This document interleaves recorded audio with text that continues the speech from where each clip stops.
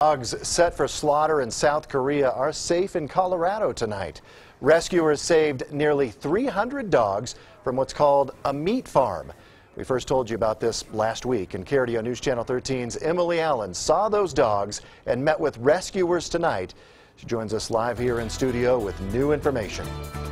James and Heather, these dogs came from a province in South Korea, which is also going to be the site of the 2018 Winter Olympics. Now, they traveled across the Pacific Ocean, and now 10 of these dogs are right here in Colorado. Romeo has traveled thousands of miles to get here, but this is just the start of his journey. They're really not used to being handled, they're not used to being petted, they're not used to some of the things that we think of with dogs. Romeo and these 3 other dogs were the first to arrive here. They grew up in deplorable conditions at this meat farm in South Korea. For a lot of these dogs, they've spent their entire life living in a crate about this size. Humane Society International is working with Korean dog farmers to help rescue their animals and transition out of the dog trade.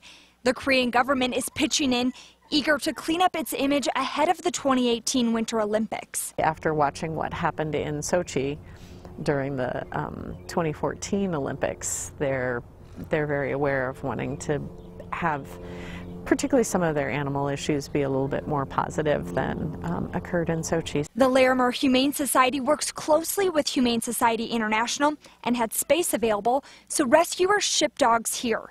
Executive Director Judy Calhoun says she's excited for their future, but sad to think about their past. It seems to me particularly sad, the kind of conditions they were in. To me, it's almost harder than the fate that they might have suffered. So while these dogs are far from South Korea, these paws are one step closer to a forever home. These dogs will be up for adoption, but it is going to take a while. They're going to go through behavioral and medical tests, and then the Humane Society will work with the owner to help them train and care for these dogs. In the Newsplex, Emily Allen, KRDO News Channel 13. All right, thanks, Emily.